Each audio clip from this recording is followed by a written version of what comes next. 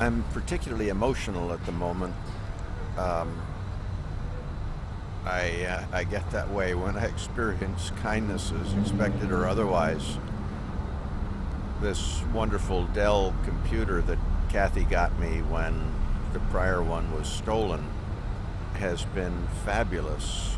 I purchased it for its low power consumption, long battery life, and something's gone wrong inside, it appears. For the last month, maybe it has half the battery life, a short or something. I buy Dell for other reasons, as well as the extended warranty, because I use these things. I'm extremely careful, but I'm on them 10 hours a day.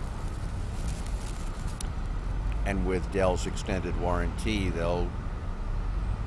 each one I've had, they've wound up rebuilding several times at their expense. I'm very careful, but that's the nature of my work, and it's fabulous. But I have what's called depot service, where when the system needs service, you send it in, and in a couple of weeks it comes back. They have on-site service, but it's more expensive, so I've never done that. Well, with this round of problems, they became aware of my cancer, and it's not the cancer that I'm emotional about, it's their kindness. So they escalated it to depot service. A tech replaced the whole guts of the system about 5 days ago. It didn't resolve the problem, no discredit to anyone. These things can be difficult to diagnose. And it turns out that the webcam stopped working. I'm using a little camera here right now. I hope it works.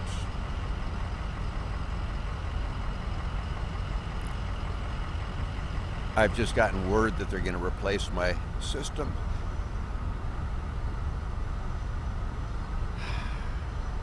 It's such a small thing, but I didn't ask that.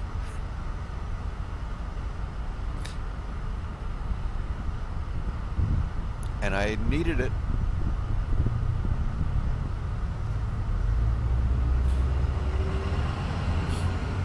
Well, anyway.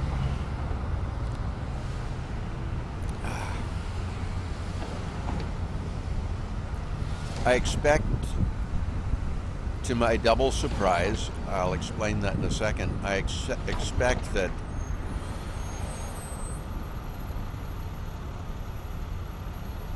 by midnight tonight I will have gone on a fast and operate under a vow of silence that I'll break only in operational situations, ordering 0-calorie electrolytes or speaking briefly with the Secret Service if they need that, or if I have medical emergencies, whether due to pain in my teeth. I was to get a tooth extracted, it's decayed through, or associated with the fast. I will, under those circumstances, make exceptions to the silence. I said double, I think I may have said double surprise, because A, I didn't see this coming. As a matter of fact, not 3 days ago, I told someone, no, I've got cancer, it's just not going to be time for me to be on a fast again. Just 3 days ago, maybe 4.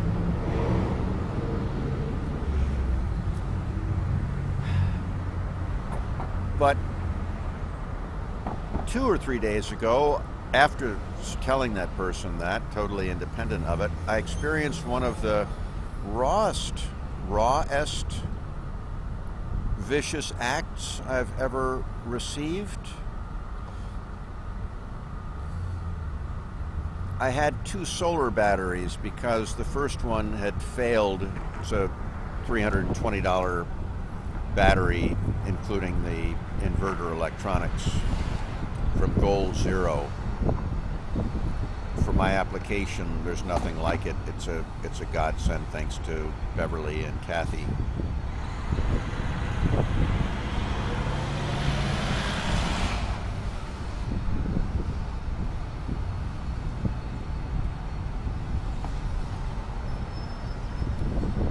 I had two because the first one failed. Please remember, as batteries become more important in our life, rechargeable batteries, most, if not all, consider them like a plant that if it's not flooded with water, maybe as a rice plant needs to be, it will die. Well, the distributor apparently had not kept this battery fully charged, which must be very difficult as a distributor, but they didn't. So it was clearly too low on charge, and the company fairly aggressively sent me a replacement, and I held on to the old one. Well, a young man who lives on the street, I'd seen him occasionally at a the Georgetown homeless ministry that I've been to two or three times for a shower. And I'd seen him in a coffee shop that I used to go in. We never chatted. I didn't find him. I didn't find much goodness in him. Sort of a parasite. Well, he stopped by with his bike, to which he has a Schwinn kid trailer attached with his stuff. He's very intelligent, as many people on the street are. Asked me about the solar panels, and in a way that didn't make me alarmed, and I mean, I didn't even think to be alarmed. I explained, and it was clear he knew quite a bit. Well, bottom line, I said, hey, you're welcome to this battery if you'd like it. The electronics inside might be useful to you. It did not have the inverter. I only had one of those. So he happily took it. He returned several days later, I thought, just to tell me that he had gotten it working as he said he could. He opened it up and inserted a new core to the battery, which was the part that had gone dead. I thought that was very industrious. I told him so. I'm aware now he asked about, gee, there's another piece of electronics that goes with this, the inverter, and has a cigarette adapter, lighter adapter, yada, yada, yada. I indicated at that point, yes, that's probably true, but I don't go into detailed conversations with people on the street because, as you would know, we're very vulnerable. He had told me in 2 encounters recently that he had been robbed. I assume he was telling me the truth. Well, the next day I came back to my stuff, having gone to find out that my tooth needs to be removed. I went because of the pain. And to my shock, the inverter was gone. I leave my stuff all covered up. He had come back and knew exactly what he was looking for. It's an odd piece of equipment, the way it attaches to the larger battery. No one would know that it was a separate piece of equipment. It screws on. No one would have known what it was. No one would have had a use to it. It only fits to this $300 battery. So it was just incredibly vicious. I didn't sell this battery to him. I gave it to him. Just incredibly vicious. And it tempted the anger in me, the hatred in me, those circuits. It tempted for them to come online, and it was an interesting struggle. Well, all this is relevant because it caused me to have a thought that I've never had in my life. It caused me to, it just never occurred to me. I didn't know the thought was there to be had. It caused me to wrestle with what I really cared about with this young man. Do I try and press charges? Do I register a police report? I quickly realized, of course, that it would be a he said, she said. But for his own good, do I do that? Do I go and talk to him to try and access some level of guilt? Do I go and take it back? Do I go and smash what's there so he can't use it? These were all fleeting thoughts, but I went through them all. And as I delved more deeply into what is my relationship to this young man, what do I care about regarding this young man, this thought that I recall never having about anyone, including myself, was his soul. I value his soul more than anything. Now, that didn't give me a clear idea of what his soul is, and it didn't give me a clear idea of what then to do. I'm going to check to be sure this is recording.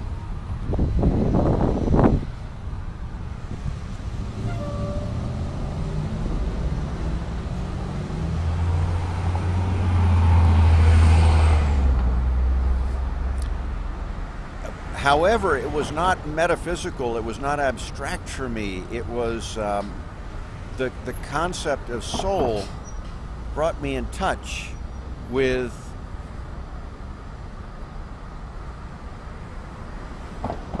something in him and something in all of us that has not been on my radar screen. I don't know what it is,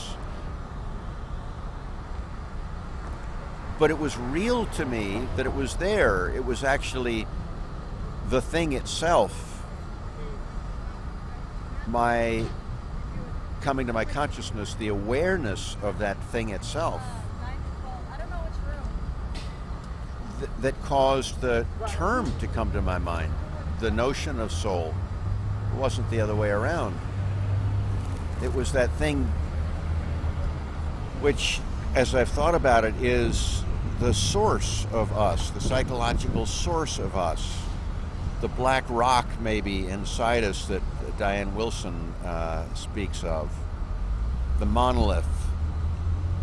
But again, none of this is metaphysical for me. I'm using metaphysical words for something that I experience as a concrete part of our psychology, part of our nervous system.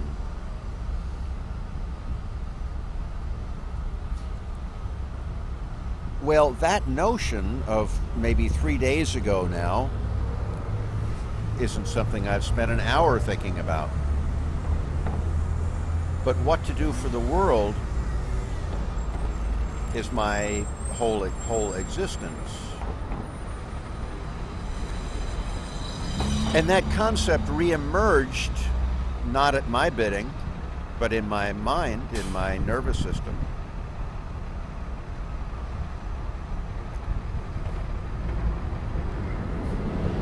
That the hope for humanity is that its soul be reawakened, saved, resurrected.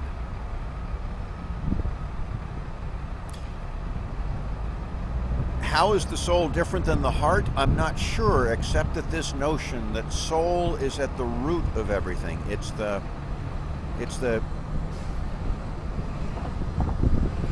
dark object at the foundation of the heart, the head, the flesh.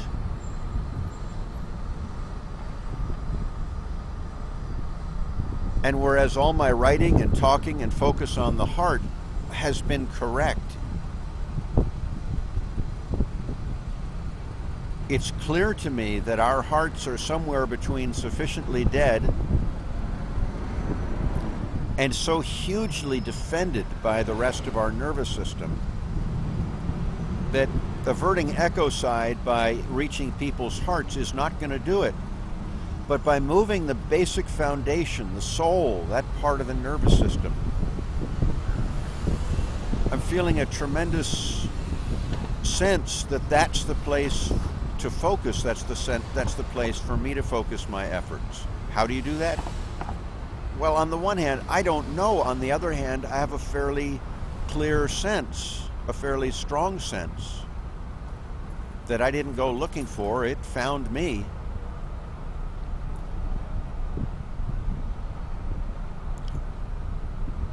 That going on this fast, observing a vow of silence, but for the exceptions I mentioned.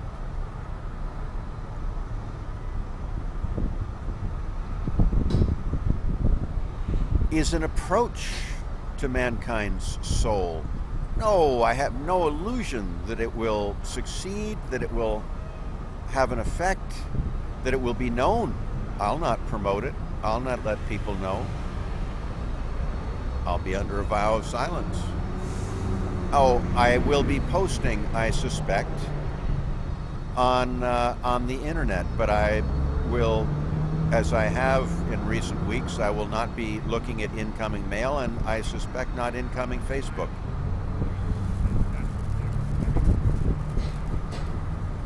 As part of the vow of silence, which strikes me as a way of bypassing the defenses, and by the way, it's my nervous system that's telling me this, not my simple mind, that silence is a way of bypassing the defenses of the head and the flesh and even the heart, for me or for you. Now, I said doubly surprised.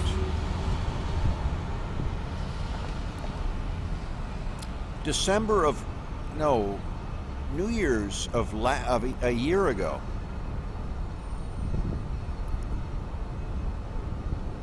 I had a flash of insight due to some things that were changing around me in my environment, people I was coming in contact with, that I needed to resume a hunger strike that I had just ended. I don't remember how long I had taken it, 40 days or so. It was clear to me I should stop, and then within several days, this hasn't happened before, it was clear to me I needed to resume it. And I did, and in just a day or so, it became even more clear to me that I should stop, that it was going to have no impact whatsoever, that I was not going to reach people's hearts, and I think that was true. Well, last night as I was walking back from the Library of Congress, that same sort of thought came to me. Loving, you are going to reach no one with this silent fast. I expect to be taking only water, electrolytes, vitamins.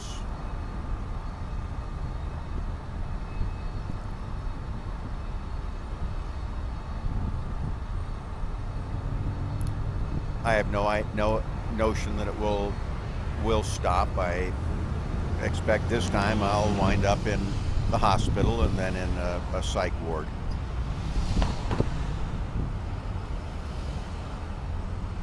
I don't expect the cancer will take me first.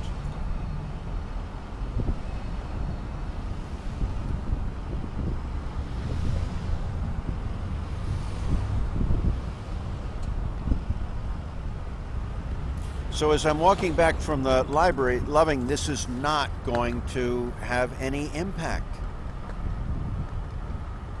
In part due to all your prior hunger strikes. I've never cried wolf, but it is of that effect. You're just going to be ignored, man. And I had that thought going to sleep. I was sure that this video log was going to be saying, nope, not now. That may happen, but it's not happening, because this morning I woke with the notion of soul back clearly in my mind. I woke up that way. You're right, Loving. You are not going to reach people's hearts, but you could reach a soul. Your plan could reach a soul now or maybe soon enough. It could move a soul, and that could move another soul. Even the heart would be confused by me, my life, my prior attempts. Not the soul. The soul would not be. The soul of another would not be confused. It is the place where we meet God. The heart is close, but the soul is where we meet God, that ultimate psychological construct. It would not be confused. So to my double surprise, I expect that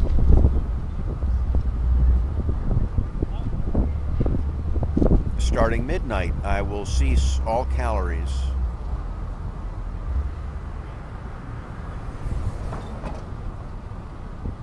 And stay on a fast under a vow of silence until I see the heart of humanity move to give our grandchildren a home.